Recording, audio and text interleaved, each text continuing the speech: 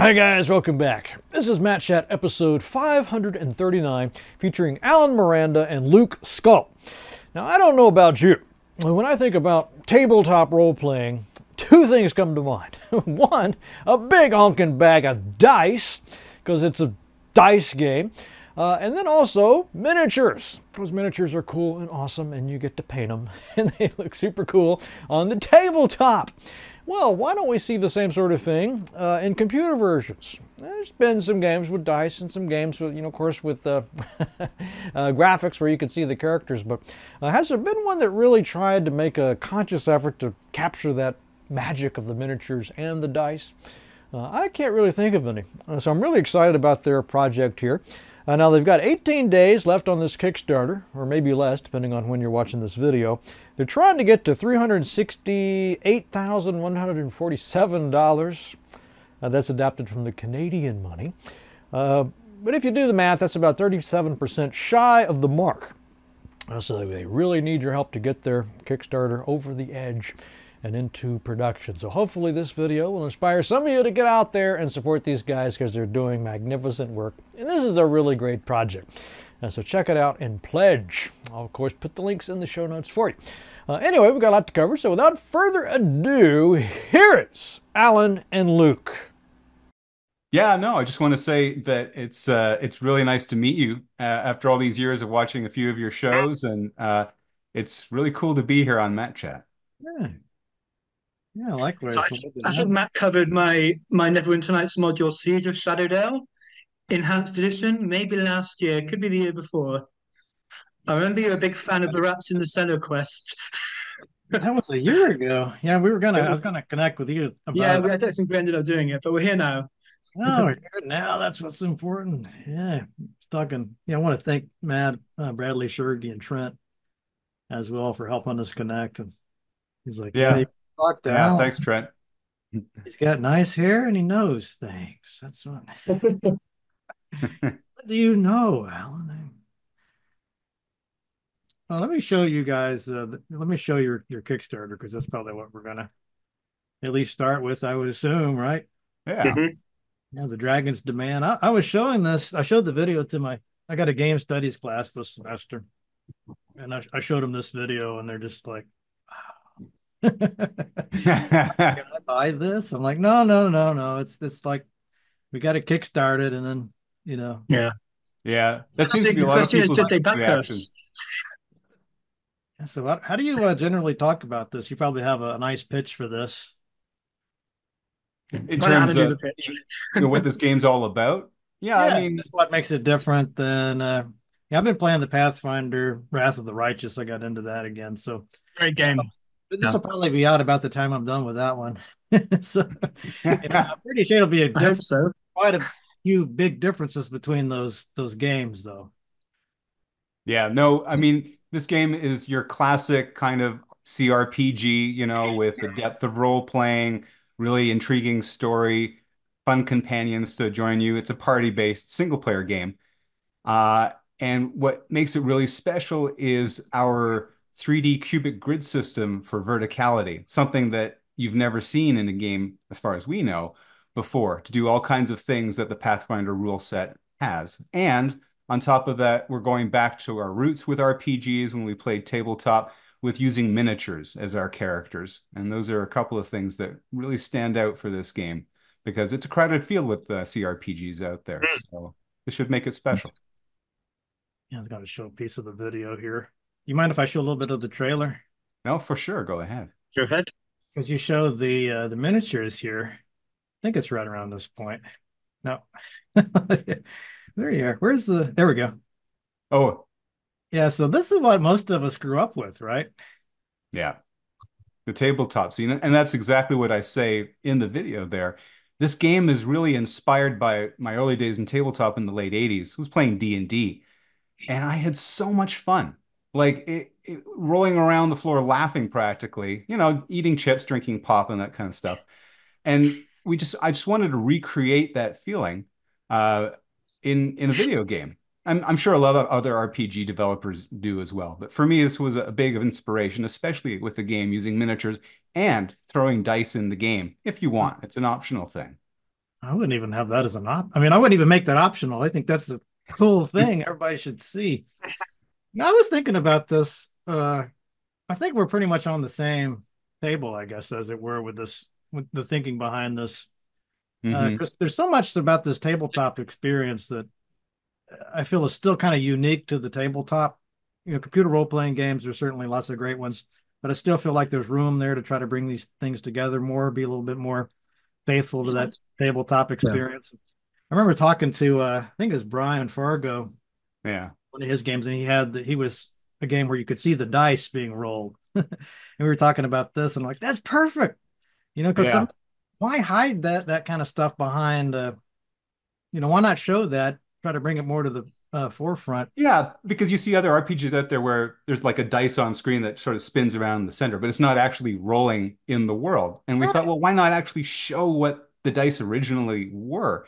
And so, yeah, it's really what we're presenting here is like an enhanced tabletop. It's like what I've seen these beautiful dioramas for tabletop. You probably have too with using Dwarven Forge and is there a way to bring that alive? Like you can't, flying characters, people stack them with coins or other things, right? And so wouldn't it be great? Yeah, wouldn't it be great if you could actually see them fly and swim? So that's what we mean by enhanced tabletop. Yeah, exactly that. And so this is what he came up with as a way to. I don't know if you could see this. It's got like, Oh yeah. Now we can see it. What's that called again, Matt? oh God, what is it called? Elevation indicator, I think. Yeah. But I And mean, he sells. I don't know how many thousands of these things he's sold. but that just goes to show that people really want to Yeah. see their creatures flying. It's not a matter of, oh, my creature's flying, it's on the table. No, it's got to be up in the air. And that's what we want to show in the game. It's like, yeah, your mini can fly in the air or swim or dive and all that kind of stuff. So it's Climb it's or bringing it crawl. alive in a different way than other CRPGs bring their worlds alive. Yeah. Yeah, Luke, sounded like you wanted to jump in there. Now, as I say, we have many different movement mechanics. We have flying, we have crawling, we have climbing, we have levitating. If the human body can move in a certain way, we've probably got it covered. Except for digging. We are not doing Okay, we're digging. not I'm doing it. Oh, that's a sorry. shame. Yeah, this is great. I always thought it'd be neat to have a game that really brought the miniatures to life, you know. Yeah. I've just actually had a thought here, Alan. Should we implement a hardcore mode where the dice can actually knock over the miniatures? Like there's a Oh, percentage chance of the game board being interrupted. that's a That'd good be point. fun. You know, in my game, back when we used to play on the tabletop, my group of all has moved to Fantasy Grounds, but Okay. I'm kind of missing that tabletop miniatures Yeah. game. Yeah. But anyway, I was thinking sometimes you roll for a stealth check or a trickery or like picking a lock or something, a Yeah. dexterity roll. I always thought if I was the DM, if you roll for that and your dice roll off the table, that's critical fail. You're clearly a hard games master. Yeah, and I don't think we're going to have an edge of a table here to fall off No, of, no, but no. yeah. So yeah, the dice was really an interesting aspect. It took us a while to get it down, and then we started just exploring all the kinds of cool things you can do with dice, right? Like we show in the video, fire dice, rainbow dice, but we have a lot of other dice that will develop with cool effects, Yeah, and look at these it's stuff you guys. can't see in physical tabletop. Like that's what you usually see, plastic dice or metal dice or stone dice, Mhm. but no effects. Oh, So I'm really looking forward to that. I'm even thinking of having something from the main menu where you can go to a dice box or something like that, where you can actually just have fun tossing your dice to see what they're like and maybe even using them in your tabletop. I don't know. It's a fun thing. We're getting feedback from backers saying, wouldn't it be cool if you could vary the dice set that gets thrown depending on your action? So you use your fire sword and it automatically throws your That's fire a really dice. neat idea. I I thought love that that. was really cool. And we made a Yeah. note of that to do. yeah, that's you definitely should go with that. Have you thought about making these? People are going to hate me for even suggesting this. Have you thought about making some dice? What do you call it? Micro transactions, or what's that word for when you like you could We've fun sell doing stuff like dice that. I packs don't and think. stuff? Yeah, look, Bonus dice pack, not the main, but if you want like extra fancy stuff, well, that's what we actually have. We have sort of the basic dice, the plastic dice. We probably have some metal dice as well. but the additional dice with effects are actually DLC that you get to buy. So you don't need them for the game. It's just if you want your dice looking cool, flashy, then you can get those additional DLC. And we're open to fan suggestions, or maybe we'll run a poll for additional dice people may want, and we can make another DLC based on that. Oh man, Um, in is that fact, our, pledge? our top tier, our Dragon Edition that someone actually bought, which we're really happy at, they get to design their own dice. So, and we'll make it for them, just for them. Oh, did I get that? What did I get? I don't think I got the top one. Man, I got to check this because I want to get the dice. Oh, I see. So you got like elemental. I'll show this so people can see what I'm talking about. All right. So when you buy the, or when you pledge, you can opt for, there we go, gem dice, elemental dice, fantastical dice. The fantastical dice is just something that's out there, like the rainbow dice, or we'll have a dark tapestry dice with some kind of ancient horror, like Cthulhu-esque, stuck inside staring at you, right? It's that kind of neat stuff. That's badass. Oh We man. could even have like a critical failure thing where Cthulhu emerges from the dice. Ah, yes. Oh, Yeah. That would be pretty a awesome. lot of The tentacles would reach out and cause some damage, area effect Yeah. damage. We should definitely, but anything's possible in a video game. As my programmer likes to say, my lead programmer, Kevin Smith, anything's possible in a video game. It just depends how long you want to spend doing it. But the cool stuff with the dice, I definitely like to do because people will like that. Well, it's the essence of all this. I mean, that's where it all started from. I mean, I've talked to some of the original D&D creators, and they'll always start by talking about the dice, Yeah. the special dice. And there's a guy here I've interviewed before that talks about like the physics, or not physics, but the geometry, I guess, whatever the word is for designing those dice, and why you can't, there's certain numbers of sides you can't make a dice for. Yeah, they have to be weighted correctly to Amazing. roll evenly. So you got to pay attention. There's so much science just in like a D20 and making, figuring out the right shape for that and everything. It's pretty cool. But every person I know who plays Dungeons and Dragons, I don't know about Pathfinder, maybe double for them, but nobody has one set of dice. Yeah. You're coming to game. You got like your Crown Royal sack, like 3,500 dice sets. Yeah, So I've seen those I think during buckets my of dice misbegotten people. teenage years, I had a wardrobe filled with maybe 500 to 1,000, just a gigantic container overflowing with dice. I don't know where they all went, but I miss them. I think it's great to focus on that as well. Maybe you could talk a little bit more. I'm trying to wrap my head around what you're saying with 3D. So we're used to the flat maps, the square grids. That's the hexagons. Everybody's familiar with that. But you're talking about a cube grid. Yeah, that's right. Yeah, maybe I could understand that better. I feel like so typically with tabletop RPGs, you have your 2D grid. You like your flip map on the table, and they move between grid squares. But we wanted to be able to do movements that are three-dimensional. That is not just climbing, like walking on a surface or climbing up a wall. We're doing that, but actually moving through 3D space with levitation or flying or diving. So you're actually moving through empty spaces. And to do that, you have to move from grid squares that are 2D to actually grid cubes. So you'll see some shots in the game of flying creatures in the air. So it's a different thing that is going to add literally another dimension to encounters. Making a 2D battlefield a 3D battlefield, and so having to think in different dimensions, so take into account possibility of an airborne enemy flying down on you and attacking you, breathing fire on you. Maybe you respond by casting a levitation spell to obtain the same elevation and then attacking it. So it's a whole new element in tactical combat that we're introducing. We're very excited about. Yeah, I can imagine different speeds for flight. Like it'd probably be slower to fly up, but if you're coming down on something, you probably get a extra movement. Well, I'm not, maybe. It depends on wind. And we mentioned that in the description. Flying would be impacted by wind. If there's a big easterly wind, you won't move as fast. If the wind's going from east to west, you won't move as fast going to the east, but you'll probably move faster going west. It's the same with, say, walking on the ground. If we decide it's going to rain and it's muddy, it'll slow down your movement speed. So Yes. even water currents is the same kind of thing. You got to get that freedom of movement spell going then. Yeah. Will that apply to air combat, air speed? Air combat, water combat. It's trying to be faithful to what you see in the rules with things that impact the world. We have to really test it to make sure it ends up being fun. This is what we want to do.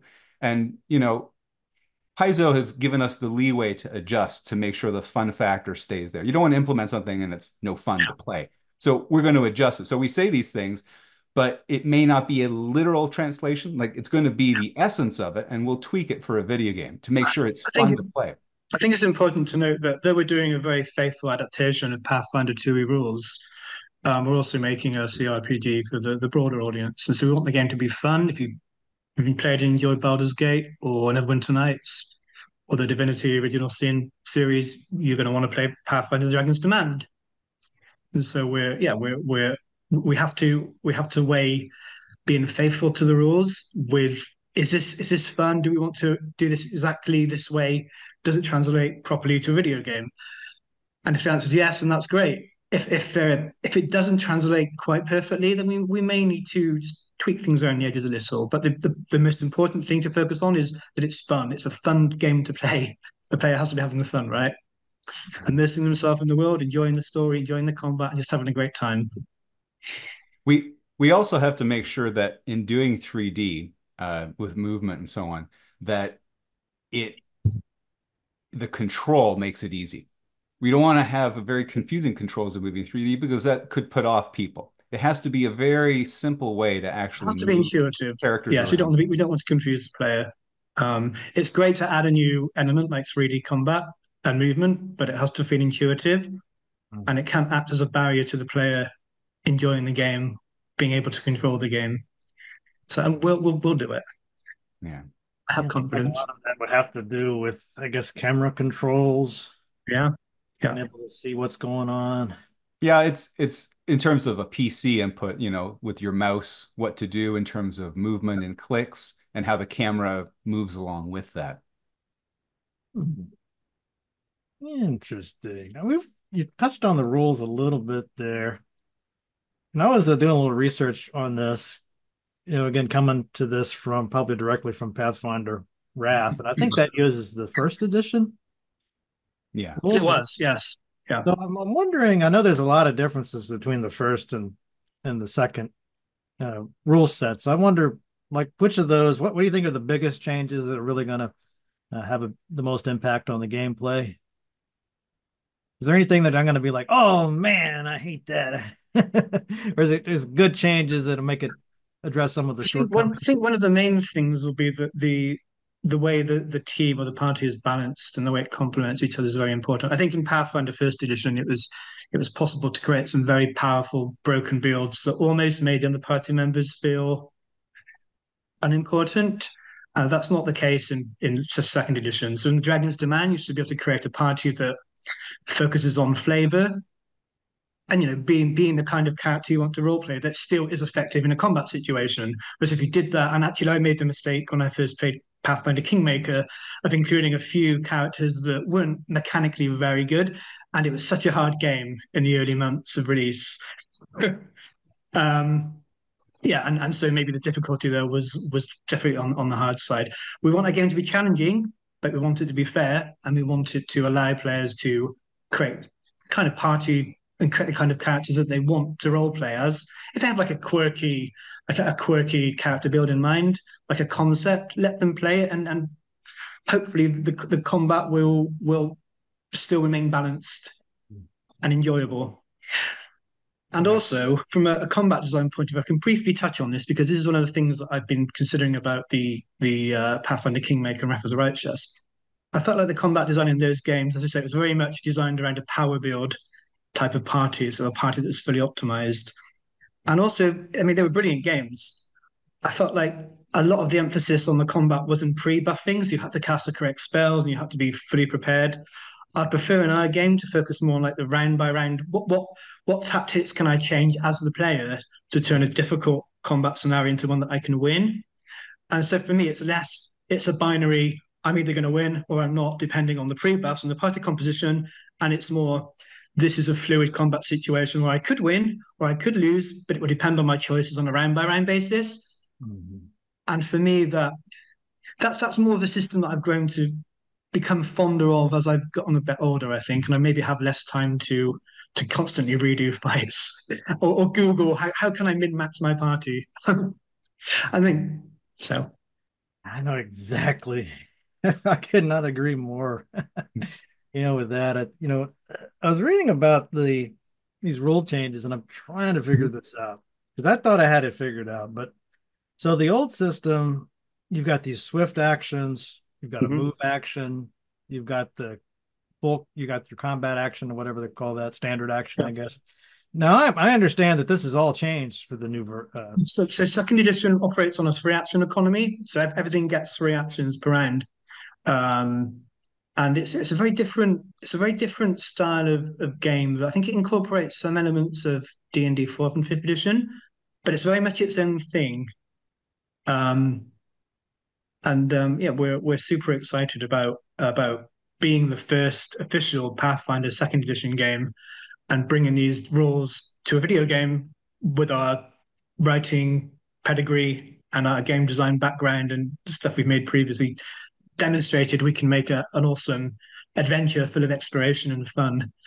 And I think Adam and I have very much have the same vision for this, which is recreate that tabletop feeling of adventure and excitement, awesome fun combat, and tell a great story. Definitely. Definitely. One of the things I always liked about the Pathfinder system is the crunchiness. Yes. I love I mean, in some ways I hate it because you got to do a lot of reading, I guess. But I remember like when I'm trying to create characters, you get like, what do they got, 50 classes, Mm. You're going through all these. And one of the things, what you're talking about, Luke, earlier, you can get sort of messed up with your characters, Mm. especially if you're Yeah. new, you're just trying to learn how this system works. I mean, you don't necessarily know, you're not thinking 6 levels ahead. Well, I need to get this feat now so I can get this feat later that'll complement this. And Yeah. Yeah. you get mixed up so quickly with that. But it sounds like they've addressed some of these issues. I think so. Yeah, I think so. I think the second edition is designed more. It lets you build the character in the way you want while still remaining useful. And again, a large part of the emphasis is on how your team can complement each other. So we are going to have 12 companions fully developed with their own histories, their own character arcs, their own side quests. Some of them may be romanceable. And so the player will be able to choose any of these 12 to build their party. So there's going to be lots of customization options available for them to find the absolutely ideal group. Romance options. Yes. I know that's important. We'll see how that looks in a game with miniatures. Yes. Might have some honestly, if you think back to BG1 and BG2, they're tiny sprites on the screen. Like you're not seeing Baldur's Gate 3 level intimacy, and yet people still loved romances in BG2. Like, so I think it's a stretch for people's imagination to imagine what's going on when they see the text and hear the VO. I think a lot of it will depend on the writing and the VO, right? That's going to be key. Yeah, they have to feel convinced from that aspect, and we'll do that. We'll do that. I don't think you actually have to see things happening on the screen. Well, it might be fun to try. Yeah, I like that where you're going with that idea. Don't think about it in too much detail. I'm thinking of the tape when I play tabletop. A lot of times the DM will say, "We're just going to theater of mind this." Okay, cut to that. So it sounds like this game is there's a certain element of that, right? Where instead of having to show you everything in some kind of animation, we're just going to leave a lot of this to your own mental hardware. To some extent, we initially had the idea of just having miniatures being completely static, one single pose, just like in real physical tabletop. But that wasn't going to work with all the actions we have to do. If they climb a wall, they can't stay in their standing pose. That looks silly. So we do actually change the poses for creatures based on their actions. So if they're climbing a tree or a wall, it's different than climbing a rope. It's different than flying or diving. or grabbing hold of a ledge if someone tried to push them off. So they are static, but they have multiple static poses. What they don't have are animations where they, move their arms and limbs and so on. But they're more than just one pose. Yeah, I'm really looking forward to seeing what you come up with for this. I played around a little bit with the Unity and some of those characters, and most of the time you're just looking at something called an idle animation, which really just loops over and over again. So I really wonder if it's going to be, if it's going to really require that much imagination. My guess is once people start playing this within a few minutes, they're going to be totally into it. I mean, I hope so. So I hope that they begin playing and they're immediately immersed in the world and the setting of the story, and they quickly become accustomed to the graphic style, and what they're taking away from it is the same kind of great role-playing adventure and reactive world that they've played in previous AAA RPG titles. It's a whole new approach, and we're excited by it. There's a huge benefit of not having to do thousands of animations for all kinds of characters, races, and so on. We want to have all or most of the weapons that you have in Pathfinder. There's a whole bunch of types, right? But we can do that since we just create a pose, a combat pose or an idle pose holding the weapon. And we don't have to actually show it happening. Will change on the miniatures depending on which armor the character has equipped. It will update on the model. So it does that automatically when you get a new weapon or new armor. Yeah. You see the miniature. Yeah, that's something we thought about at the beginning too. Just like static poses, it was, well, can they change armor? And eventually we thought, well, minis don't, but this is a video game. Ideally, in a video game, people do want to see their fancy new armor that they just bought or looted from a boss. We're going to do that. So all the armors swap, the weapons swap. You'll be showing, whatever you just found or bought on your miniature. Yeah, I was thinking about all those crazy weapons they got, like a Bardiche, a Falchion. I mean, we'll have them. We will. Yeah, I don't know. I know people with the miniatures, and they will go out and get the Heroes Forge, where they go to get the custom miniatures made. Is that right? Heroes Forge, something like that. Yeah, Hero Forge. They can make their. There's like a website they go to design their miniatures, and every time they get new weapons or new armor, they get a new set of miniatures. Like, wow, this is gonna. And that's what you do in physical tabletop. I believe it's called kit bashing. You get different pieces. You want to be holding the falchion instead of the rapier, right? And you have to get a different weapon or a different arm. With us, it's going to be automatic when you swap them in the game. So it sounds great. I got some questions. There's one question here from Punny, who watches big fan of the show. Mm-hmm. Will there be an editor so users can make their own adventures? Not in this game. We're focusing just on the single player experience. The editor, like a tool set, like Neverwinter Nights kind of thing, and multiplayer are the two biggest features that we've seen backers ask about. And we already knew this before we launched the campaign. And the intent is that if this game is funded and if it does, gets out there and well enough to release that, and Paizo wants to continue making Pathfinder games with us, we would look at doing a second game with multiplayer. That's at the top of the list.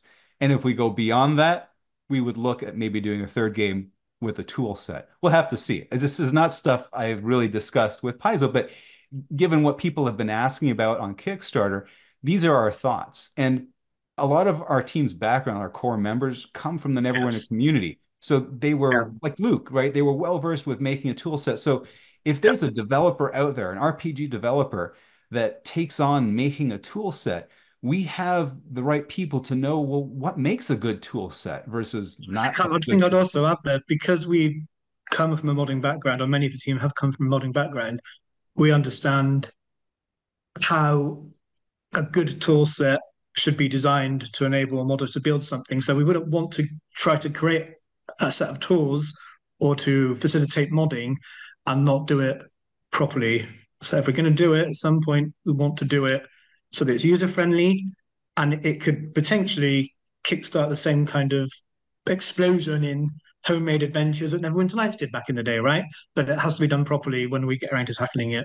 And to do it properly requires lots of dev time and people. And I was at Yes. BioWare when they did Neverwinter, and I saw the tools department. There was like 8 people all working on the tool set. Now I switched over to Neverwinter during its last year in development, but that game had been developed for 5 years. I'm sure Trent told you about that.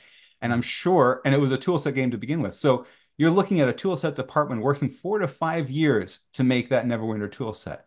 That's a lot of time investment. So people have to It's a remember huge that. amount of time. It's People have to crazy. remember that when they're asking, hey, can you make a tool set? Well, look at Neverwinter Nights and how much that took. We're going to need to get the groundwork for a game Yeah. before even doing that kind of stuff, as I much as think we'd like to do what it. often tends to happen is that CRPG developers would include some modding tools or capability as a, to try to appease the fans that want this functionality. But because it's rarely developed or user friendly enough to be truly accessible, you don't end up getting much in the way of adventure content. You may get some like new graphics, or you may get some cool UI additions or features, but creating new adventures content, it seems to be pretty rare among those RPGs that have had tool sets of a kind over the last 10 years. So when we get around to doing it, we want to do it properly. We want to enable modders to create their own adventure content and share it And as to easily as clar possible. and to clarify, like people have asked for modding. So there's two kinds of modding. There's the kind of you Yes. create your Yeah. whole new adventures, and then there's a kind of modding that you want to go in and you want to tweak things. I want to tweak things in the rules or stuff like that. We are now looking at adding some kind of light modding support for tweaking stuff after we ship the game, in response to people asking for that, which is different than a tool set, right? Yeah. Yeah. Yeah, that's fascinating. Well, I think some people think a tool set is somehow easy. We just tack Well, I that think on. As Alan said, Like a it's stretch 4 to 5 goal. years of work with a team of 8 people. But I mean, when It's you look not at easy. Crazy the intensive. you've created over the years, and of course Luke's Siege of Shadowdale. If anybody Right? knows what you need to make a really good editor, it's you. Yeah, I'm sure there's probably some other people out there, but I'm sure it's really just a small handful of people that could probably pull it off. And you really have to not just Done a know better about job. what you think, but actually having made modules like toolset content to have the experience to know. But your modules are among the best ever for that. Oh, Yeah, for Neverwinter Nights, you mean? Nights and Nights Are Two, you speaking about Alan's or mine or both? both. I mean, So, some of them we've developed dream. together, I know. but mine was slightly better. I jest. I really enjoyed it. I'm just saying that you would be people that when you're working on that, you're thinking about what am I trying to say here? Like you got experience with that tool set from before. Yes, You would know how we to have a make. lot of end user experience, right? So that gives us the ability to see it from the end user's point of view when we come to develop it. I think that's really important. Yeah. Excuse me. Even myself, like I led Darkness over Daggerford, our first game, and Neverwinter Nights module.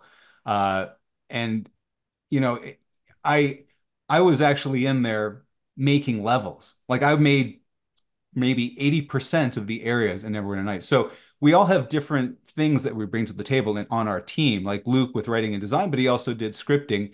Kevin, our lead programmer, was also doing a premium mod for BioWare at the time before they got canceled, and he was really big into scripting it. My side was level design. So we all have different aspects of module building in a tool set for games. Yeah, I was reading a little bit about Darkness over Daggerford. And is this true that they went through 5 different designers? Because that's what Wikipedia was claiming. We went through a bunch. It's been such a long time now, almost 20 years. Yeah, I wonder It's about hard for me to remember. But we did go through a few. I think I remember probably about 2, and it didn't work out. Eventually, I was sort of the lead designer on it, and I would get someone to sort of work with me on that. A lot of the breakdown of the world was me. The making of the areas, like 80% of them was me. Writing quests, probably 50% of them was me writing them. So I took on the role. What I couldn't do, I was not a writer, right? And thank God after we shipped Daggerford, I found Luke to fill in that aspect guys, of things. I only ever had one designer on my modules, and sometimes I did feel like firing myself. Luckily, I stuck in there and I got them done. But yeah, Darkness Over Daggerford was our first game. It was the first time I had actually worked with community members to do stuff. So it was a difficult process. It was also when Ossian is a virtual company, and it was at that time. And I was working with people remotely. And I was used to working at BioWare on a team in an office. We would meet. So I was getting to learn the ropes of working remotely, something which is done now. Yeah, so But back in this is way 2004, not back so in, yeah. much. This is before it was a commonplace, right? So you were a pioneer. Ossian was Yeah. one of the first to have done this. Yeah. And so there were multiple factors that made that development a bit more difficult than it would have been later. But we did manage to pull it off. And even though Atari canceled giving approvals for all the premium modules, which is what shut down the Yeah. program, we still spent the next 3 months to finish what we had to get it out there and release it for free.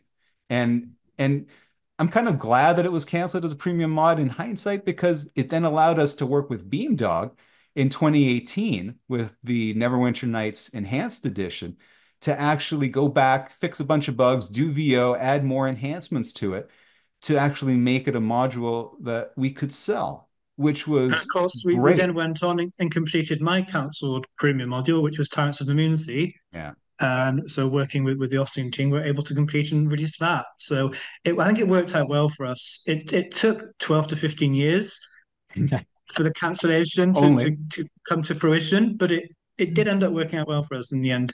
Yeah, and financially too. We made Yeah. a good deal of money from the sale of those modules, more than we ever anticipated, and that's what helped fund Pathfinder: The Dragon's Demand up until this point, at least. Thank God for Trent. What a we should just all be thankful. I am very thankful. Clap it, oh, Yes, Trent me too. was I love Trent. persistent. Trent was very persistent in saying, no, you should really do Darkness Over Daggerford for Enhanced Edition. I'm like, come on, we released it in 2006. It was free. It's been out there, download it. And he's like, no, just try to, fix it up and release it in a more polished way. And we did, and it did so well. So thank you, Trent. And just for people that might not know this part of the story, so we've talked about the premium modules. Like, what was all that about? It was they're trying to get people to make modules, and then you had a contract with them to do this? Or Yeah. So, and Luke, I'll get Luke to give his opinion on this too, because he was also contracted to do it. The tool set was out there for people to make their own modules, but there were some people who were really good at making modules. And so they would either be approached by BioWare, or maybe they contacted BioWare to say, hey, can we make a module for you? And BioWare had created a program called the Premium Mod Program, where they made modules internally at BioWare just to keep producing content for the I think tool they were set. testing the waters for DLC, right? This is in the early days when DLC was going to be a huge thing. And so I think maybe Neverwinter Nights was their first foray into how this would work. How much money can we make from this? Yeah, this was simultaneous with I think with Oblivion's horse armor kind of DLC. The renowned horse armor. Is it $10 for some horse armor or something?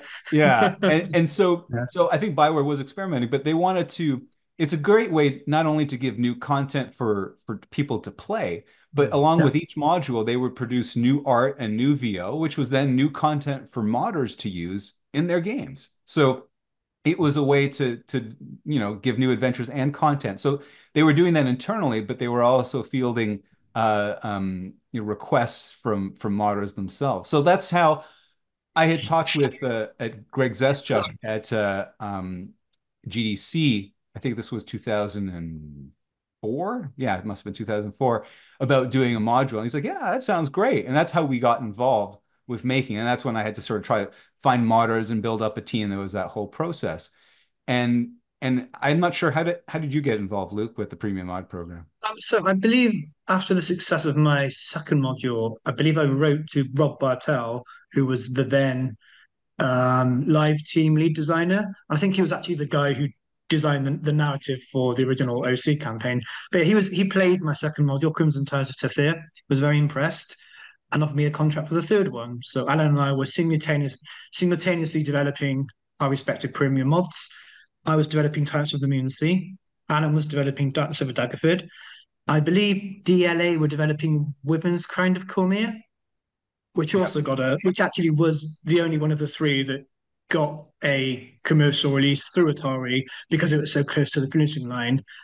But probably looking back, it was actually Darkness over Daggerford that, because it was released for free at the time and received something like 40,000 downloads in a day or a week or something. I think that was probably the module that left a larger mark among the Yeah, I don't community. remember what it was, but it was the Yeah. biggest Neverwinter Vault had ever seen for a But mod. at the time, I was like a fresh-faced 24-year-old, and I was counting on that money to pay for my upcoming wedding. And then Atari pulled the plug, and I'm like, oh, What the well, hell, I'm Atari? screwed. What am I going to do? Why did Atari do that? But then, like a knight in shining armor, Alan rode along on his white stallion and said, "Would you like to come and work with Ossian?" And I was swept away. And that was basically the birth of the getting into Mysteries of Westgate for Neverwinter Nights 2. Yeah, But to answer your question, Matt, of why did Atari do that? Why did Atari But stop giving approvals for premium modules, which had been forced BioWare to cancel the whole you're going to thing, give which had been you're doing going to pretty give the, well? the the politically correct answer here or the true answer. But there is only, to me, there's only one. Is the true answer is Neverwinter Nights 2 was coming out in a few months in the fall of 2006, Okay. and they didn't want anything getting in the way of the visibility for Neverwinter Nights 2. So they're like, well, we don't want Neverwinter Nights 1 products releasing at the same time. So you're all canned, basically. And that's the reason. And BioWare said, sorry, guys. And that was it. The irony, though, Matt, is that couple of months later, Atari came to us and said, "Hey, will you make a premium mod for Neverwinter Nights 2?" So, and that's how we went into It's a doing whole other Mysteries of story. Westgate. It Yeah, was, that's an even more tragic story. yeah, Sounds yeah. like a knucklehead. The tragic story with Mysteries of Westgate is that the great side of it is we got in there, we started using the tool set, which wasn't actually finished by Obsidian, and got it working. And we made it in the 7, 8 months that we had planned on budget. We did a really great game, and this was before either of the expansion packs for Neverwinter Nights 2 had come out. And so this was going to be some great, it was called an adventure pack. This is bigger than a module, probably a bit less than an expansion pack for people to play. Hours, it's pretty big. Yeah, and then it got stuck in limbo because Atari decided we want a DRM on this. And then in addition to that, there were disagreements or discussions, let's call it, between Atari and Obsidian on just contractual things in terms of their support. And we got stuck in limbo for 19 months. It was so painful to watch that. And eventually we were released after both expansion packs. It was like trying to serve an appetizer instead of at the beginning of the meal, just before Yes. your dessert. I'm like, this doesn't make sense. And it was a good game, but it really didn't get the attention that I think it deserved at that point. Yeah, I think the problem, it was supposed to be the first piece of additional content, ended up being the third.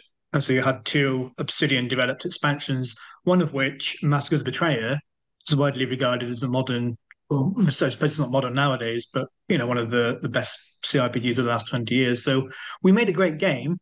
It was just a great game released probably 20 months too late. Yeah, just talking to George about. I was wondering if he knew you, because he had done some he did Mask, and I think he did some other things. But it's like, no, really George, want is it Zeitz. Zeitz? Yeah. So, He wants yeah. to meet you.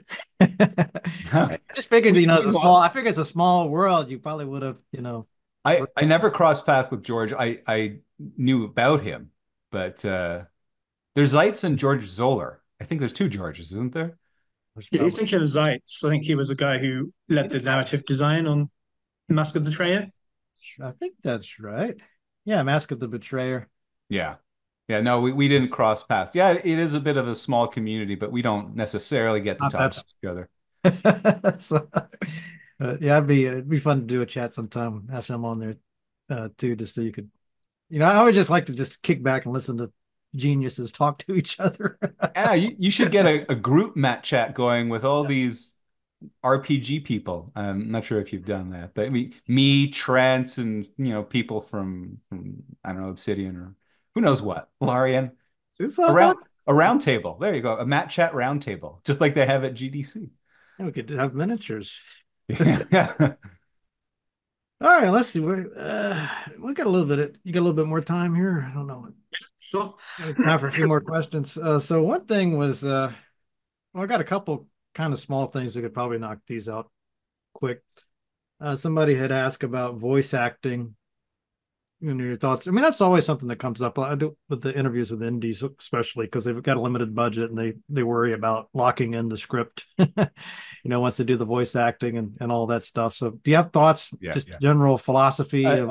Bottom line, there is going to be voice acting. There has to be voice acting. We want voice acting in order to bring characters alive as little miniatures. You need voice acting, and it's just like the original Baldur's Gate games. They're little sprites, but their voices, like Minsk and so on.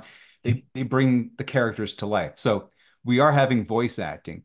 What level of voice acting is going to vary a bit with the funding amount that we're going to get for our Kickstarter. So you have some games that do full VO for everything, and that's going to be more expensive. And you have other games, I believe, like Kingmaker or Wrath of the Righteous, that give full VO to companions and main NPCs, but secondary NPCs, you might get just the intro line is being VO'd, but not the rest.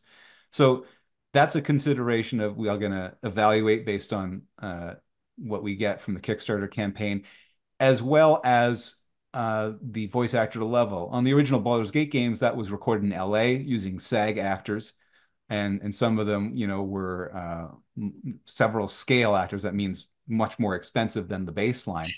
And so in an ideal world, that's what we'd like to do. Ideally, it'd be great to have full VO with recorded in LA with SAG actors.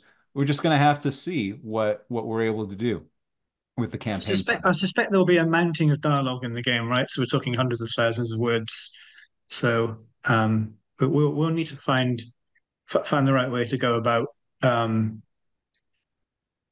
voicing as much of the dialogue as we can manage, while maintaining the very deep characterization and number of options the player will be able to have in social situations, etc. I was just wondering if Jim Cummings is still around. So I guess he was not the voice actor for Minsk in the new one. Was he not? No. I think it was Matt. Was it Matt Mercer, possibly? Yeah, Matt Mercer. I didn't even know that. Yeah. I didn't know that either.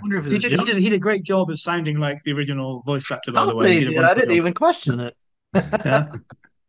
Wow. And actually, I played Baldur's Gate 3. Obviously, the Minx dialogue is probably in my opinion, the strongest in Baldur's Gate 3. It's really authentic and really great. So kudos to whoever wrote him. Kudos to Matt Mercer for voicing him. Yeah. A lot of students, they know about that game. It's amazing how popular that was. Was it 20 million copies sold or something? Last I heard. Yeah, I mean, I figured it would be successful, but I didn't think it would explode like it did. I don't think they're interested in doing another one.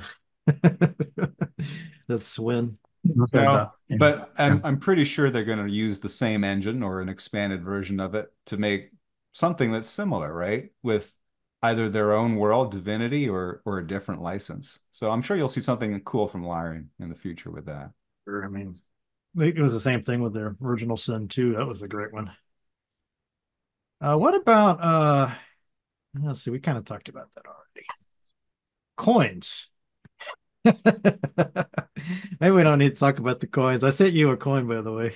Oh, well, thank you very much. Yeah, we talked about that, and I still have to send you the a silver Absalom piece.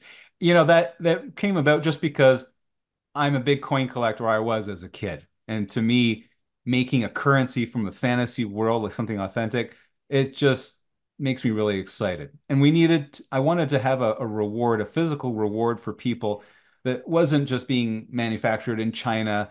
And I wanted something made in North America and something that's small, that's easy to ship. And coins really fit the bill with that. And so, yeah, that's why. And it's always either coins or the cloth maps. Yeah. Yeah, love the cloth maps. Is. Yeah, I sent Eric Mona a few coins. He's in Minnesota too. And yeah, that's the silver piece. With Primarch Gear of Gix on one side and the Badger on the other.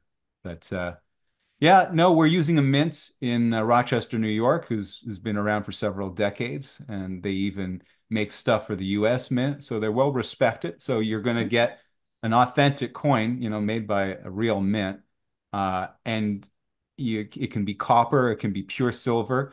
To make it affordable for people, we have plated versions, so you can get silver plated, gold plated, platinum plated, all these different Absalom pieces. And from the high tiers, like such as the Dragon Edition, they actually get the full solid gold version, solid platinum version of these coins, which is Do you open. have copies? Do you have copies for the dev team, Alan? I kind of want mine. Sure, why By not? the time you get a solid platinum coin, you're probably not getting that much money from them, right? 'Cause Well, coins are stamped. It's called striking, right? You put a blank in there and this thing comes down and stamps, and they're not cast or poured metal like people might think. So they're stamped. So once we make the dies, really it comes down to just getting the blanks for these things, and which is expensive. So if you've seen gold prices shot up in the last year, since the pandemic, but it's easy once you have the blank just to strike a solid gold version as it is to do a gold plated version. So it's easy to make. It is just pricey, but I'm sure there are people out there who want a solid gold, authentic gold piece. So yeah. Yeah, I got let me. Yeah, this is one of my favorite ones. Oh yeah, the Siege of Dragon Spear coin. Yeah. Yeah, I mean this thing is like, man, you could wear this Yep. That looks hefty. It is hefty. I have one too, so it's pretty cool. And it came in the collector's edition for Siege of Dragonspear for people, which apparently you can still buy. I think I'm not sure if there's copies left, but when in your match chat with Trent, I remember he said he had a few copies left. Yeah, I love those things.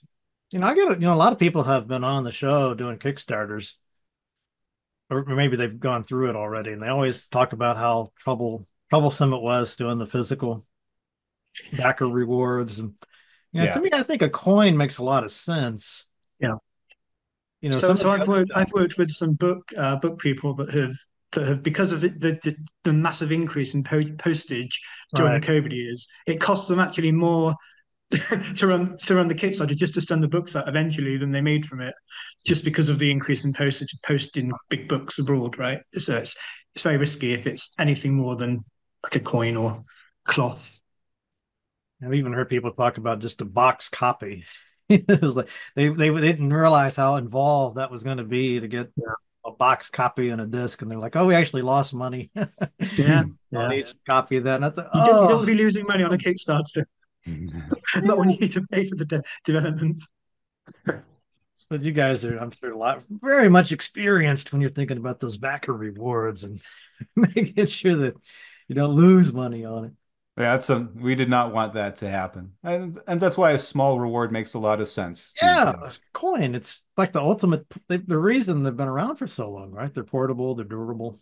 Yeah, and these have, well, at least the pure ones, intrinsic value. That's what excites me. As a coin collector, I bought, silver coins, U.S. silver dollars, Canadian silver dollars, and so to have a Pathfinder, an Absalom one, that's basically like a silver dollar or a half silver dollar really in size because it's a half ounce of silver. It's really awesome and it's worth something. That's real silver. So it's not just it's not just a It's not just version an NFT. It's not an NFT. Yes, it's not definitely not that. You guys didn't think about those while you were doing any of this. Yeah, me personally, I'm not into that stuff. I like holding something tangible, even digital, but something like that. No, I'm not a fan of NFTs. I'm not a fan of microtransactions. Or AI, no microtransactions, no NFTs. Yeah, we're kind of old school. Old school. Yeah, those NFTs are something else. Yeah, I could tell you some stories. Okay, let's see. I did get a question about the Shadow Sun. Oh yeah, a little bit different, but they were wondering about the challenges of that design for the iPad, and I guess it was quite a bit different than making a standard. It It was up until that point, we'd really been focused on PC gaming, so mouse and keyboard. But around 2009, it really started taking off with the iPhone. And we really felt that it was a good opportunity to bring a desktop level RPG, the depth of RPG to mobile, because we weren't seeing that in the stores. And so that's why we made the Shadow Sun. And yeah, we had to figure out, we're buying iPhones and iPads to figure out the input and what makes sense I to went through play. several design iterations, right? So Yeah. we about halfway through we realized it wasn't necessarily that fun to play. So we went away and we redesigned the combat system. I think we ended up with a really, really good game. It was just maybe a little late to the party by that point. Yeah. It's and to clarify, it's an action RPG, but it relies on your character's stats as Yeah, well. it has role playing options. It has customizable companions. Or at least you can select their attack modes, etc. It has all the stuff that you'd get in like a PC AAA RPG of 2010 to 2012, but on a mobile format. Yeah. Um, And I got in the years afterwards, like in like the 3 or 4 years after releasing that, we got about at least 2 dozen or 3 dozen emails from old school RPG gamers who were playing since the Surtec days or the Gold Box games, just thanking us and saying this is my favorite mobile RPG because it yeah. had that depth and yeah, it really was a gem of an RPG in my opinion And for there's a part of me that would mobile. love to remake it with a larger budget for a PC audience. I know you're talking about massive, a massive difference in budget and expectations, but I just love the world we designed and the Yeah. characters. It was Unique. really quite unique. So it's not available. You have to play it on iPad, not on It's Or Android. Yeah, it is on Android. the issue now is that we have not been able to update it. We've been really focusing on Pathfinder, and we don't have the time or budget to update the Unity version for that, which would take weeks, if not months. And our focus is elsewhere right now, so we can't do it, which then means that it's only available to play on older devices in the store. And that's why you don't necessarily see it listed on a new device when you go to try to go to the store to check it out. So that's It's just the on unfortunate its way to drawback. becoming a forgotten gem. Yeah, yeah. But one Like day We like should Luke said, we'd like to unearth it return to again it. someday. Yeah, absolutely. I would love to. I'd absolutely love to. I think the world had so much potential, but the aesthetic was fantastic. I Yeah. think you definitely should go for that. I mean, I know you don't like AI, but I asked, AI, make me an updated Shadow Sun, like please. Copilot or Chat. I was talking to one of those about the game. I said, "Tell me about the Shadow Sun." It's like, "Oh, this is one of the best RPGs ever made for a mobile platform, and this was, really set the bar high, and it really likes you." I was Yeah. saying recently to Alan, unfortunately, it was released in the same week as the mobile port of Star Wars, and that's of the Old Republic. So as you can imagine, that's like a heavy hitting titan entering the arena at the same time as our small indie effort. Nonetheless, we were very well reviewed.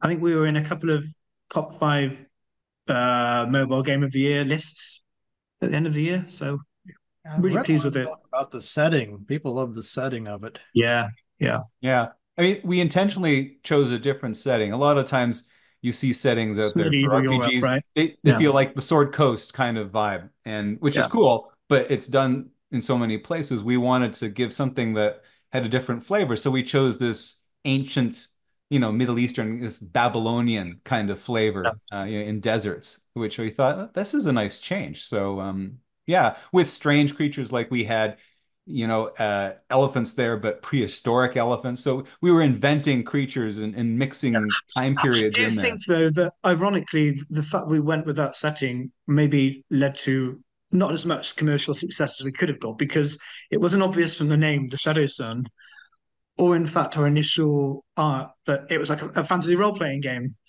with swords and Yeah. magic. So yeah, that was maybe one thing looking back we didn't realize, but I'm proud of it creatively. That's one thing I guess you always have to balance is you want to do something original, something unique, Yeah. But at the same you've time, got to connect with the audience, right? yeah, you got to connect Somehow. with the audience. If it looks too, if they're not familiar with it, maybe they pass it, pass Yeah, by Yeah. it. yeah, it's But possible. then you talk to them and they're like, "Oh, we want something unusual. We want something new." But They tend buy to it. want something that they're familiar with, but not familiar with. So I think as the artist, you've always got to provide just enough comfort for them to embrace it, while making it original enough for them to appreciate that it's bringing something new. And that's the eternal balance of bringing creative stuff to market. Well The said. eternal challenge, I should say. Let's can we wrap it up with one I final? actually I want to say something quick, Matt, because I don't know if you still drink the beer out of the horn at the end. Oh, of course. Oh well, Okay. it's been a while since I've done Oh, it. okay. Well, that's Why what I remember. do you But have a beer so you want to try? I for have the a beer. I Dragon might like to drink edition. my beer. It's not going to be from a hornet. It's going to be from a bottle. But You know, Well, somebody told me YouTube was like, not what's the word, limiting my videos because of my beer. okay, I won't do that. oh Forget that. yeah, that makes a lot of sense. But I actually designed one of our rewards with you in mind. So in the Dragon edition, people get to create their own drink for the in the game that you're going to see like everywhere in taverns or in people's houses. You know, be a bottle of so and so drink. So Johnson's and Brew. what's that? Barton's Brew. Barton's Brew. There you Ah. go. Are you kidding me? Okay, I'll make an exception. You're definitely gonna be making an exception for that. Yeah, I always think it just goes so well together. You know, I always think about Baldur's Gate and those taverns you'd go in and the dwarf bartender. You know, Yep. my hotel's clean as an elven arse. You do that really I love well, that Matt. line. That's one of the most memorable lines from Baldur's I Gate. crack In fact, every I think I time. referenced it in Times of the Moonsea. Yeah, for a joke. Classic. So you said you had one last question there, Matt? Was that? Yeah, I've got well, I was thinking with my game studies, you know, students, there's a lot of them that want to get into the games industry in one way or the other. Hmm. So I thought I would ask you guys, you know, thinking about somebody interested, they want to get into some kind of game design, some kind of game development. Maybe they're thinking indie, maybe a big studio. Just what kind of career advice would you give somebody that just starting out? I'd say the most important thing is your portfolio. If you want to get a job anywhere, that's what you're judged on. If you're an artist, you have your ArtStation portfolio. If you're, say, a designer, it's probably your modding portfolio of what you've put out. You just have to show your talent, right? And so people can judge it. Without that, and with a poor portfolio, you'll get glossed over by people. You won't get noticed. So for whatever you do, you know, work hard at it, gain experience at it, and eventually you get to the point that you create some good samples of your work, whether it's art or design or writing, so that people can see that. That's really important. That's how I judge when we hire candidates. You know, I'm looking at their portfolio and what they can do. So somebody can do with a portfolio with some Neverwinter Nights modules. Yeah, and that's how I happened in the hired past, right? designers. We've done so. We've done that. We've hired them based on the Neverwinter Nights That's good to hear. portfolio. That's what I've been advising people to do. Yeah. Luke, do you want to add something to But that? to be honest, I think Alan said much of what I'd have said. I think probably for me, I just got very lucky. So, but yeah, I mean, I'd echo what Alan said. I've always found personally that I did the same with my writing career. I was a published author. If you do something that you love and you put your heart and soul into it, and you keep doing it and you become good at it, eventually someone somewhere will notice. It won't always happen instantly, but if you do something great, you create something great, at some point it will get noticed. So I've always been a big proponent of do what you love. And you have to be realistic. If you don't have the talent for something, it's probably better off realizing that before too long has passed. But if you do and you know you have the talent for it, keep doing it, keep sharing it, and eventually someone in the position to influence your career will happen across it, and that's when doors will open. Yeah. And yeah, So that's my advice. and so adding to what Luke said, yeah, I mentioned a portfolio, that's really important, but you have to be very active in trying Yeah. to reach people. And I had this in my first job with Relic Entertainment. I went to E3 to say hi to them, right? I sent in my portfolio and demos to them trying to get a job. I wrote a whole design doc for them, for some imaginary world just to prove to them I could be a designer. So it's both about showing your talent with your portfolio, but doing the best that you can to make sure eyes get on it to see it. You have to be willing to share it, and you have to be willing to be able to accept constructive criticism. Mm. So I often find art is a balance between believing in yourself enough to create the art, but also being open-minded enough to accept criticism and adjust it, and be willing to accept when people with more knowledge than you are providing good feedback. So it's the ego of the artist versus the open-mindedness of the student, the scholar, have to come together. Hmm. That's when doors open. Yes, a lot to think about there. I just think when I'm talking to students about this, I don't tell them this, but when I'm looking, I'll ask them like, what kind of stuff have you made? What kind of do you have a portfolio? That sort of thing. And usually they're like, no, I haven't actually done anything. And I'm thinking, well, I'm not. It doesn't sound too good, but every now and then I'll come to No, a guy and he's like, yeah, I've got all these notebooks where I've been designing my own role playing game, and it's like he's been immersed in this thing. Yeah. For It's years and it, years, and I'm like, that's looks pretty promising. You've got yeah. a lot to show people. If you're passionate about it, you drive yourself, right? You can't help but do it. I was, I, you could say I don't come from a level design background, but that's where one of my loves is level design. I envision things. I'd wanted to be an architect as a kid.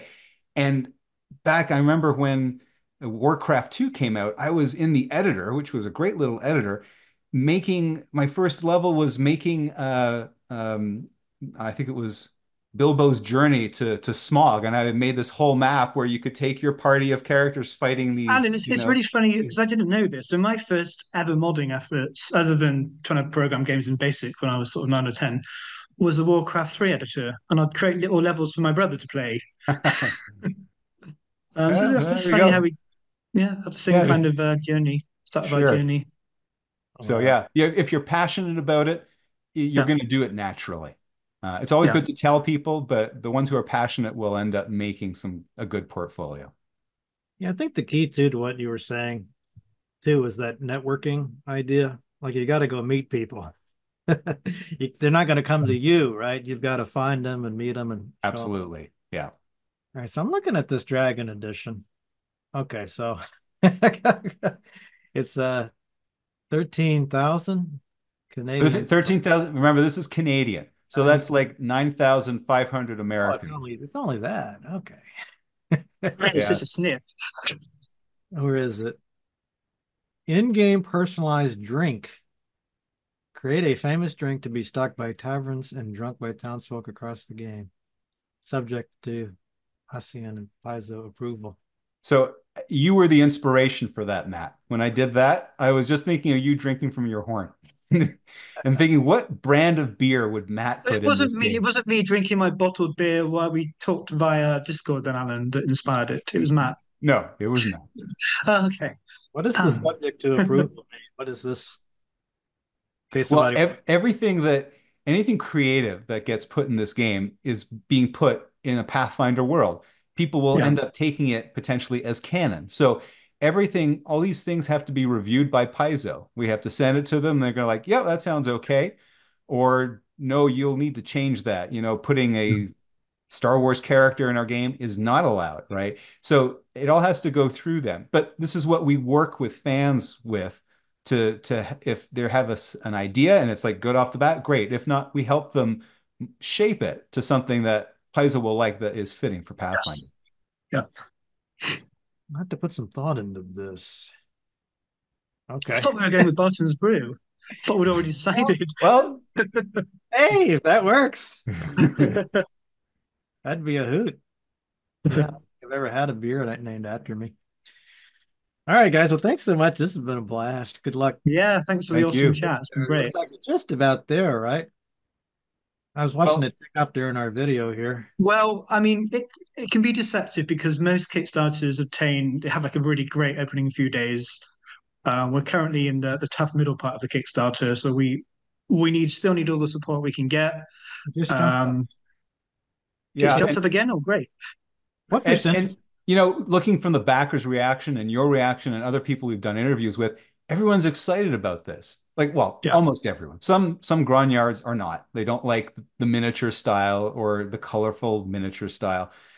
But I think maybe we'll win them over in the future when we see, or they see the depth of the role playing that we actually have. We will eventually. Yeah, We will.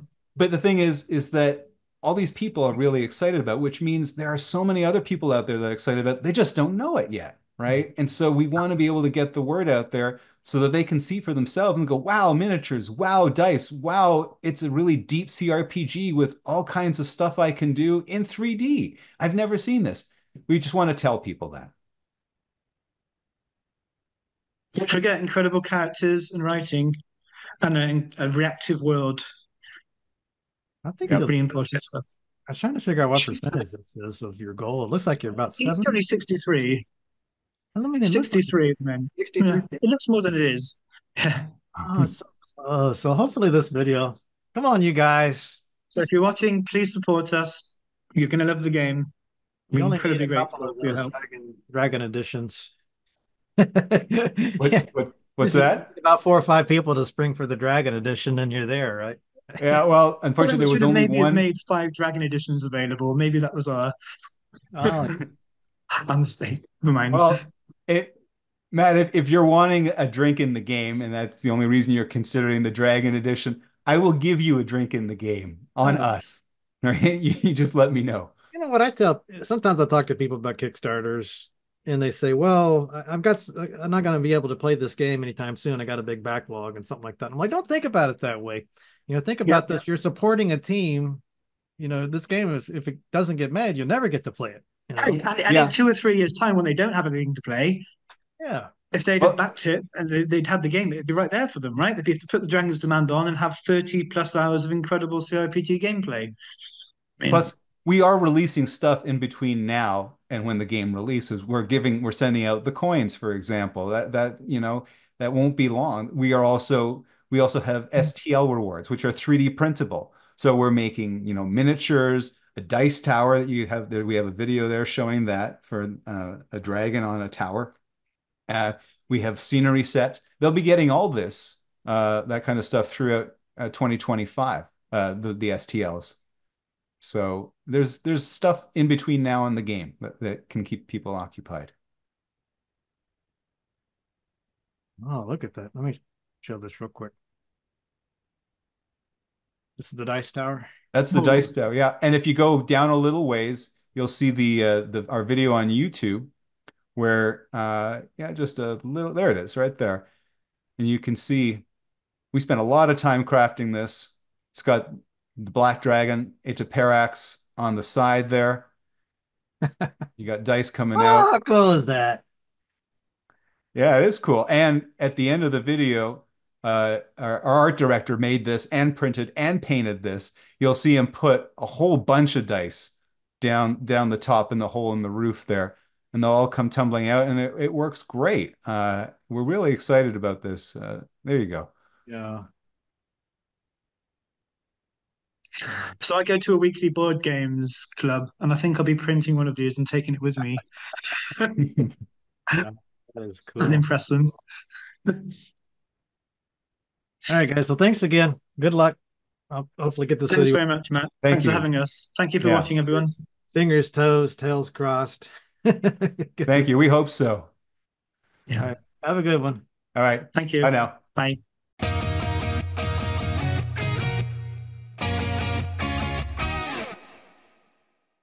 And that's all for this week's episode.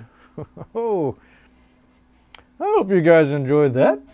I should be back next week with a new interview. I'm going to be having the Joseph and Hannah on soon to talk about their Banquet for Fools game, which looks incredible. So if you have questions, topics, suggestions for those two, let me know.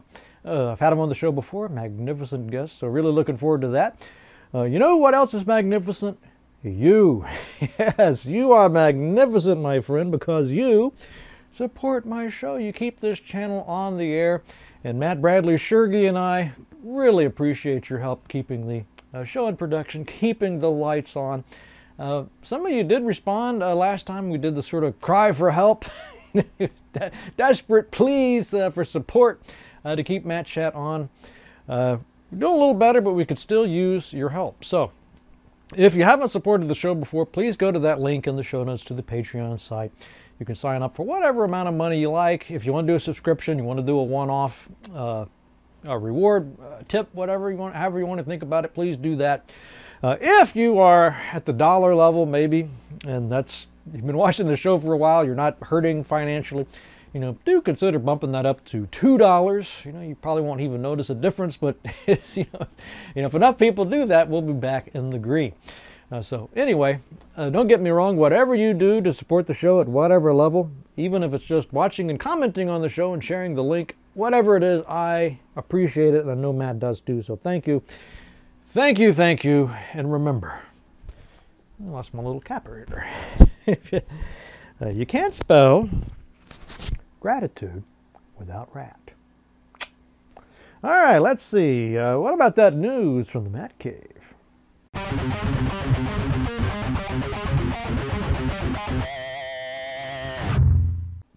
Oh, do I have some good news? We got lots of news. Good stuff.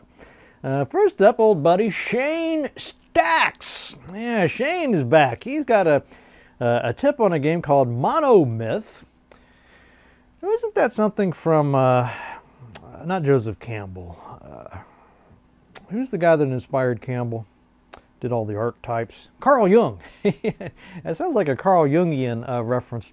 Anyway, this is not Carl Jung. This is an immersive first-person dungeon-crawling RPG inspired by the genre's late classics. Embark on a journey through a vast and highly interactive game, unraveling the mysteries hidden beneath the ancient fortress of Lysandria. Now, I think this team, this studio, this developer might have the best name I've ever heard, Rat Tower Games. So I think it's worth supporting just because of the name of the studio. But all jokes aside, this is only $17.99. It's on Steam right now in early access, so check it out. And I'll see if I can get the developer on to talk about this, maybe talk about how he chose such an incredible name for his studio. Anyway, Monomyth. Next up, Indie Retro Games, or Indie Retro News, I should say, great blog, is talking there about a game called Ecliptic. This is a turn-based tactical and role-playing game for the Amiga computer. They say it's influenced by Space Crusade, UFO Enemy Unknown, and the Gold Box Dungeons & Dragons games. Wow. Visually, it's intended to evoke the retro-futuristic science fiction of the 70s and 80s. They say think aliens, but, I was thinking of those Buck Rogers. That kind of fits the bill. I guess that's a little bit earlier. Although, wasn't there a Buck Rogers show in the 70s, if I remember that right? Maybe it's early 80s. Anyway, they say they think aliens. So anyway, that's Ecliptic for the Commodore Amiga. Check that out on Indie Retro News. And then finally, if you're looking for retro arcade-like games, as well as pretty much any kind of retro genre you could think of, check out UFO 50. This is a collection of 50 single and multiplayer games from a variety of genres. Platformers, shoot-'em-ups, puzzle games, roguelikes, RPGs. I mean, it's really an incredible collection here. They've tried to combine the 8-bit aesthetic with new ideas and modern game design. And these are from the creators of Spelunky, Downwell, and Catacomb Kids. And this is from Mossmouth is the developer name, and it's only $24.99. So what is that, 50 cents a game? Incredible deal there. And it's got overwhelmingly positive reviews on Steam, so I think it's definitely worth checking out. Pretty sure you guys will like it. There's got to be at least one game in that 50 that you will enjoy. All right, what about that ale of the week? Oh, the ale of the week, where's my ale? There we go. And by the way, I submitted the name Rat Slayer Stout to the developers there, Alan and Luke. So we'll see if they go with that. I think that'd be a good name for a Pathfinder ale, but we'll see. Anyway, for today I've got one called Nah. You can see this. It's N-A-H, nah. Nah. Bauhaus.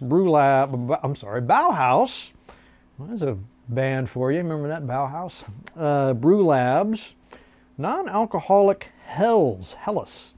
This is brewed right here in Minneapolis, Minnesota.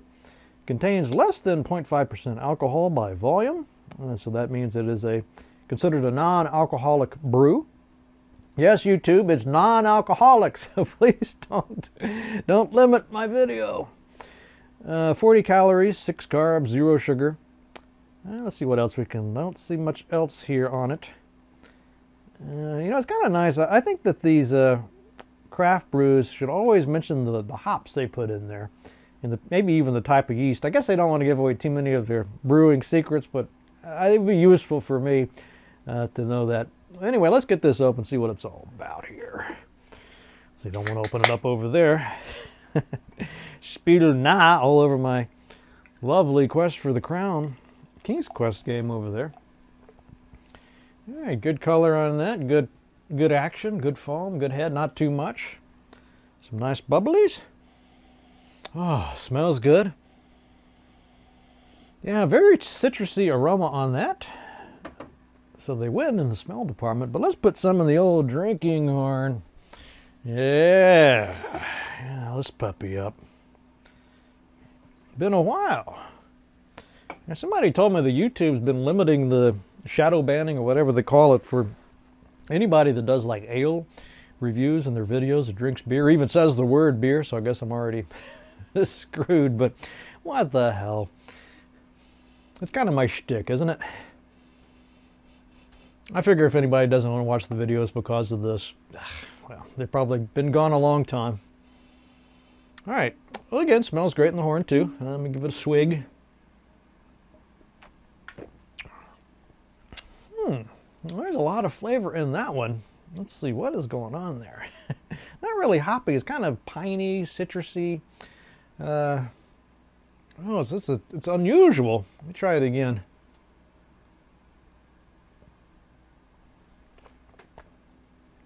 Yeah, this one, I don't think I've ever tasted anything quite like this. It's very lemony, almost kind of a lemon rind like flavor to it. A little bit bitter, but not too much, not too bad. I think you need, if you don't have alcohol in a beer like this, you need something in there to put a little punch, a little spice, a little kick to it to substitute for that. So maybe they're going for that lemon zest. This isn't, maybe a little bit of a grapefruit. So yeah, I would say kind of a grapefruit, lemon rind. It's very, very citrusy flavor on this. You don't taste, it doesn't taste watery like some of the NAs do. So it's got that going for it. Probably not my favorite flavor profile, but some people really like that. I definitely don't think you'd be disappointed with this if you're at a party. That's what I love about going to parties with non-alcoholic brews, everybody's like, well, isn't that your third one? Like, yeah. Boy, I've got tolerance. I'm not even slurring my words much. Well, no more than usual. Yeah, so pretty good stuff there. And let's see, what do I want to give this? I think probably on the non-alcoholic brews, I might go somewhere between 3 and 4 on this. I always like to give them a little bit of an extra point for beers, non-alcoholic beers, where if you didn't know what it was, you wouldn't assume it was an NA. You'd just think that was a regular beer. So, kind of looking at it that way, I'd probably go to 4 out of 5, because some of them are really clear that it's non-alcoholic, very watery. But, when you think about all the worlds of beer, all the stuff out there, you can't really give this, 4 out of 5 compared to those. I mean, come on. So I'd probably go 3 out of 5 total, maybe 4 out of 5 if we're just limiting it to the non-alcoholic brews. But anyway, definitely not bad. I'd like to see some of their other flavors if they've got some variations on this. Try the whole assortment, because that's very promising. All right, let's wrap it up with a quote. And I was looking for quotes about pathfinding and trailblazing and all that kind of stuff. And I don't know if I've used this one before, so forgive me if this is a repeat, but, nothing wrong with repeating words of wisdom. This one goes something like this. Do not go where the path may lead. Go instead where there is no path and leave a trail. Nice. Little quotation there. Kind of makes my hair stand up. It's so good. A little quotation there by Ralph Waldo Emerson. All right, well, I hope you guys enjoy that, and I'll see you again next time.